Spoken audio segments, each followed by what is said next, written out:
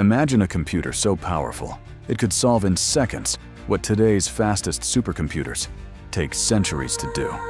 Sounds unreal, right? Welcome to the world of quantum computing. It all began with quantum physics, the strange science where particles can exist in two states at once.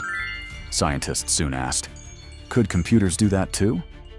In the 1980s, genius physicist Richard Feynman imagined a new kind of computer, one that doesn't use just zeros and ones, but qubits that can be both at the same time.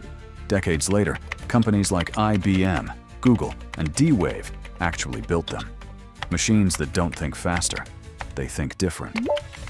In 2019, Google's quantum computer solved a problem in 200 seconds, something a normal supercomputer would take over 10,000 years to finish.